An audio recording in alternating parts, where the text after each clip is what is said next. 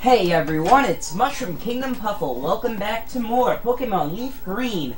In the last episode, we beat our rival twice, chose our starter, and made it to Viridian City. And in this episode, I have caught all of the Pokemon that I mentioned in the last episode, being Rattata, Pidgey, Spearow, and Mankey, and evolved them into Primate, Fearow, Raticate, and Pidgeotto. Now, Pidgeotto is not the final evolution, but these are all the final evolution for these Pokemon. I was gonna get Pidgeotto up to its final evolution, Pidgeot, but I decided that I'm gonna wait on it until we can find Pokemon that are high level than level 5, because I've been playing this game for 10 hours. So, yeah. We're just gonna go ahead and continue on now. So, yeah. Let's just head on up here. Well now, I've had my coffee and that's what I need to get going. What is that red box you have? Ah, so you're working on your Pokédex. Then let me give you a word of advice. Whenever you catch a Pokemon, the Pokédex automatically updates its data. You don't know how to catch Pokemon? I do, and I know how to train them. And I've been training them for 10 hours. I suppose I'd better show you then. Okay, so he's just gonna show us how to catch Pokemon. So, he encounters a Weedle here. I don't know how he found a Weedle here, but he did. He goes into his bag, and he goes to the Pokeballs, and he throws a Pokeball, and that's all he does. He doesn't... Sorry. I'm a little tired today. He doesn't tell you that. He doesn't tell you that you need to lower their HP or anything here. He does after the battle, I'm pretty sure, but, like... This really doesn't teach you anything. Also, in the 10 hours of training Pokemon off of level 2s through 5s, I did not find a single shiny Pokemon, which is what I was hoping would happen, and it just didn't. There, now tell me, that was educational, was it not? And here, take this too. Teachy TV. If there's something you don't understand, watch that. It will teach you about the basics of being a Pokemon trainer. Okay, I don't care about the Teachy TV. And he doesn't even tell us to lower their HP. That's great. So right here on Route 2, we can find 2 new Pokemon. The Pokemon we can find here are Caterpie and Weedle. Caterpie is a Bug-type Pokemon that, when fully evolved, turns into a Bug-flying type. And Weedle is a Bug-poison type that stays that type all the way up to it's fully evolved. Now, the nice little perk of Caterpie and Weedle is that they are fully evolved at level 10. So, it's not going to take that long for you to get them fully evolved. Those Pokemon can also be found here, as well as their evolutions, Kakuna and, Metapod and Kakuna, which are the evolutions of Caterpie and Weedle, respectively. However, if you catch them in the wild here, they're only going to know Harden, which does nothing except raise your defense, meaning that you're going to need to switch them out to train them. So, I don't recommend it. I recommend catching Weedle or Caterpie and training them up to Kakuna and Weedle, or Metapod, and yeah. Also in this area of Viridian Forest, we can find Pikachu, the game's mascot. Or, not this game's mascot, but the series mascot. And, I mean, I don't feel like I need to explain Pikachu, but Pikachu is a pure electric type, and it will stay pure electric when it is fully evolved, and you can fully evolve it just by giving it a Thunderstone. That is our first instance of a stone evolution. Basically, there's special stones found throughout the game. Thunderstones, Water Stones, Leaf Stones, Fire Stones, and Moonstones. And also, later in the game, we will find Sunstones. So you can use those to evolve certain Pokemon, and Pikachu is one of them. So, yeah. I mean, it's kind of sad, honestly, that Pikachu's evolution, Raichu, is overshadowed by its pre-evolution. And even Pichu, I feel like, is more popular than Raichu, thanks to it being included in Super Smash Bros. Melee. I honestly was hoping, because I'm a supporter of the theory, hey, you have Pokemon? Come on, let's battle him. Okay, so this is our first Pokemon trainer. He's just gonna use some Bug-type Pokemon, but anyway. I'm a supporter of the theory that Pichu and Melee evolved into Pikachu and Brawl, and so I was hoping that we would get Raichu in Smash Bros. 4, but it didn't happen, but It was just a little theory that I had that maybe that would happen, but unlike most of my Pokemon theories, I was not right. And yeah, when I say that, I have made up a lot of theories just randomly that I was like, I'm just overthinking stuff, but like, or just wishful thinking, but then they turned out to be real. My best example of that is before Pokemon X and Y were announced, I theorized that, I told all my friends and people on YouTube in the comments section of certain Pokemon videos that I thought the next generation, after Generation 5, Generation 6, would feature evolutions to the final evolutions of the Kanto starters, which, of course, are Venusaur, Charizard, and Blastoise. And no one believed me. Everyone was like, you're a complete and total idiot. And then Mega Evolution became a thing, and now we have Mega Venusaur, Mega Charizard again, and Mega Blastoise. So, I don't mean to rub it in anyone's face, but I was right. Yeah, I can't believe that I was right about that, honestly. Also, you might have noticed, in Banjo-Kazooie, that, like, the cropping was kind of weird. Like, if you have a square monitor, then when you brought it into full screen, even though the video was square, it wouldn't take up the whole screen, and I'm not sure if that's happening with Leaf Green here. I'm hoping it isn't, but it might, and I'm sorry if it does, but we'll just have to see. Oh god, I'm so tired. Okay. Yeah. I don't mean to be so tired, but, I mean, the finale of Banjo-Kazooie went out yesterday, which means that next week, this video, I need to have an episode 2 recorded, so I kind of need to get this done now.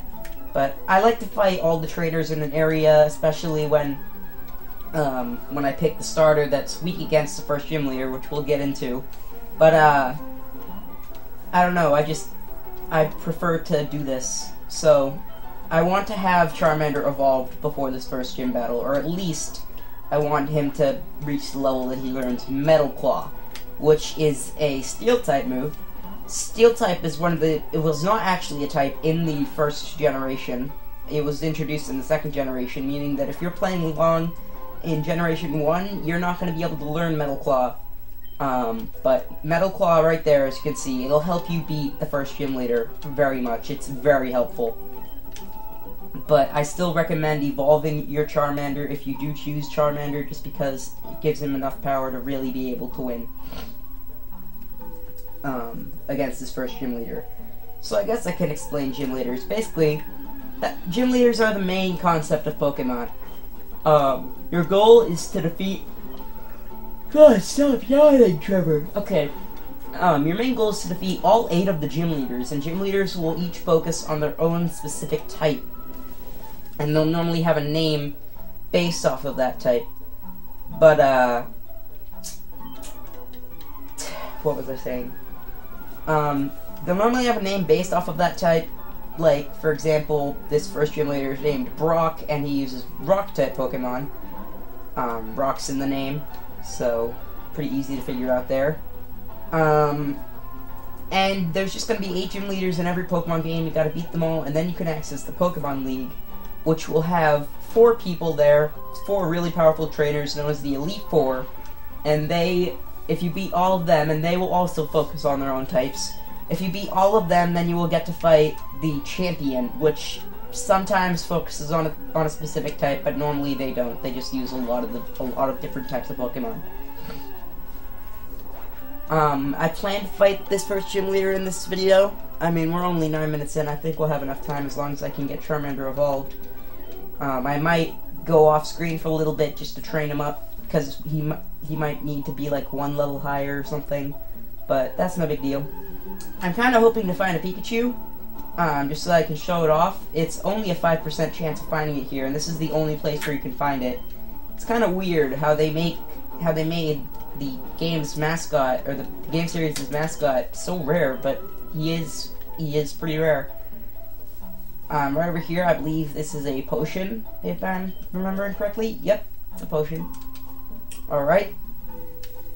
I guess I should also explain that if you are one of the newer people who play the newer Pokemon games, you know that every move is either special or physical. Not so in generations 1 through 3. In generations 1, 2, and 3, whether a move being physical or special was entirely decided by its type. Normal type is, like, for example, normal type is physical, fire, grass, and water are all special. No matter what move it is, if it's that type, it will always be physical or special, respectively. You can look up a list online, I'm sure that there's something, but pretty much every time I learn a new type of move, I'll explain it. So, like, Metal Claws is Steel type. Steel type will always be physical in this generation. So just keep that in mind. It doesn't matter what you teach them, it's always going to be physical or special depending on the move type. So you can't really take advantage of a Pokemon's better, like, if a Pokemon has a better physical attack stat than it does a special attack stat, you really can't take advantage of that unless if, like, its specific type happens to match that, which is the case with Charmander. So he is focused on special attack for the most part. He still has some pretty good physical attack, but he's focused on special attack. So yeah. We're gonna go ahead and come up here. This is our first gym here. But before we go there, let's actually go ahead and check this out. Yes, it's $50 for a child's ticket. Would you like to come in? Yes. Alright, so this is the museum. So check this out. It's an Aerodactyl fossil, a primitive and rare Pokemon. And then right here we have a Kabutops fossil, a primitive and rare Pokemon. So these are some fossils of rare Pokemon. This month we're running a space exhibit. So they're just fossil Pokemon. You can only get them through fossils. A meteor that fell on Mount Moon. It is thought to be a moonstone. So there you go. That's the evolutionary stones I was talking about. That's the moonstone. Right here we have a little space shuttle. I know that it actually had a name in the original games, and I think it was like the name of a real ship that ended up crashing or something. Don't quote me on that, but I think that that's what happened. But anyway, we're gonna go ahead and enter the gym now that we've seen the little museum there. Alright. Stop right there, kid. You're 10,000 light years from facing Brock. Actually, I'm 2 steps, but whatever. So this guy, in the original generation, was kind of a doofus. He didn't use any Rock-type Pokemon despite being in a Rock-type gym. He used a Sandshrew, which is a pure Ground type, and a Diglett, which is also a pure Ground type. In this game, he at least has a Geodude, but he still which is a Rock Ground type, but he still has the Sandshrew, which is again a pure Ground type. And judging by this, it looks like I am going to need to train Charmander up one more level because he evolves at level 16, and it looks like we're only going to reach level 15. So I probably will cut out the parts after this battle. I don't know why I used Metal Claw. I could have used Ember. It would be the same effectiveness, and it's going to do more damage because it's same attack bonus and whatever. But yeah, I think that I'm going to need to cut this part out, so I will be right back. I'm going to go train Charmander up to the next level, and I will see you guys when he starts evolving. Okay, be right back.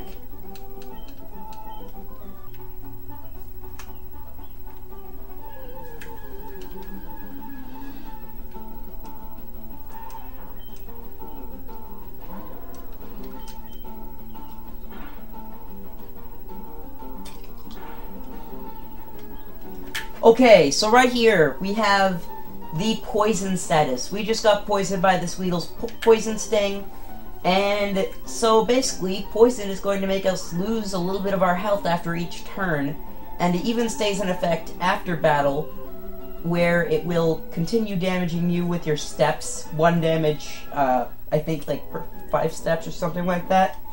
And in generations 1 through 3, if you don't bring them to the Pokemon Center, they can faint from this. So as you can see, we're getting a little bit of a spasm on our screen. That is what is happening. We are poisoned, and it is not good. So we're going to go ahead and come in here. Now, I did catch a Caterpie and a Weedle. and I'm still not evolved, but I just thought I'd show this because we got poisoned, and that's something new. So, I'm gonna go ahead and deposit those, and then I'll see. And I just realized, guys, I had the battle scene set to off for the training, and I forgot to turn it back on. Sorry about that. We haven't been getting any animations for our attacks. Sorry. I'll be right back.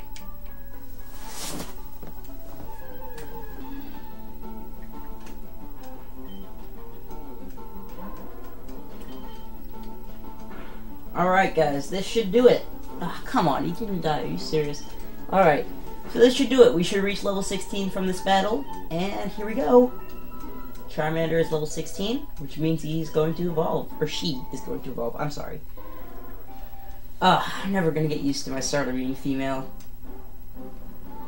Again, normally I'd reset if that happens, but I'm not going to do it this time. But it is a 7 to 1 chance that it will be male, so it's not very common for it to be female. Alright, there we go. We have a Charmeleon. So we're going to go ahead and head back up to Brock's gym, and we're going to fight him. But first I'm going to heal, so I'll meet you in front of Brock.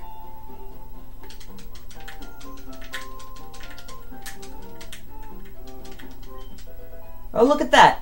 So right there, that is our first instance of a hidden item. There's sometimes items that are not, you can't actually see them, but they are there, and you can pick them up. So there's a little Pokeball there.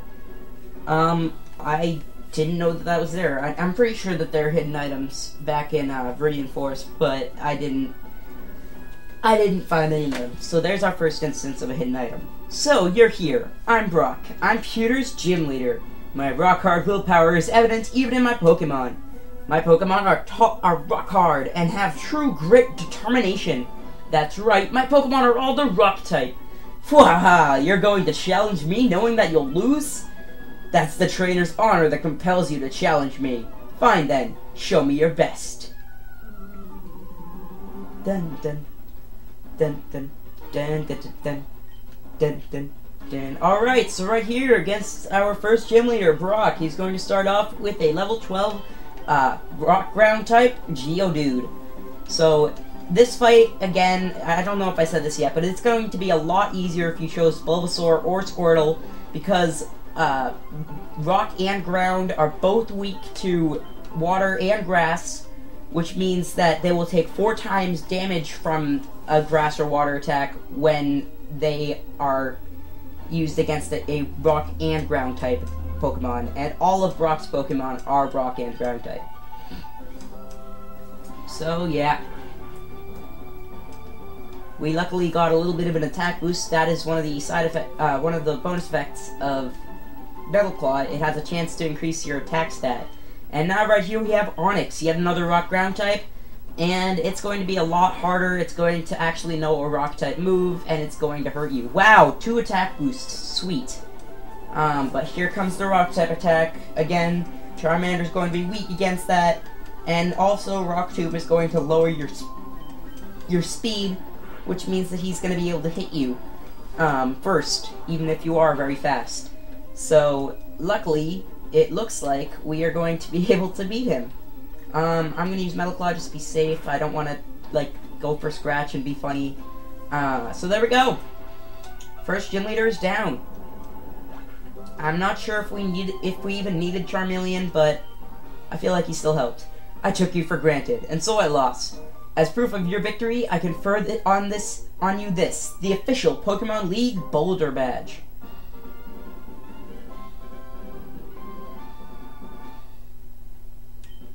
Just having the Boulder Badge makes your Pokemon more powerful. It also enables the use of the move Flash outside of battle. Of course, a Pokemon must know the move Flash to use it. I'm pretty sure that at this point, the only Pokemon you can catch that can learn Flash is Pikachu. Wait, take this with you. A TM, Technical Machine, contains a technique for Pokemon. Using a TM teaches the move it contains to a Pokemon. A TM is good for only one use. So, when you use one, pick the Pokemon carefully. Anyways, TM39 contains Rock Tomb. It hurls boulders at the foe and lowers its speed. So yeah, up until Generation 5, Technical Machines, TMs, were one use only. So I'm going to save that until I have my full team so that I can really think about what Pokemon I want to teach that, if any of them, and I'm going to do that with all the TMs in this game that are finite, which means, obviously, there's only, like, one of them in the game. There are some TMs that you can buy, and in that case, there's an infinite amount of them, so if that's the case, then I will just teach it to whoever I want. But before we go, I just want to show off that this is the Pokemon Jigglypuff right here. And if we talk to it, let me turn up my volume.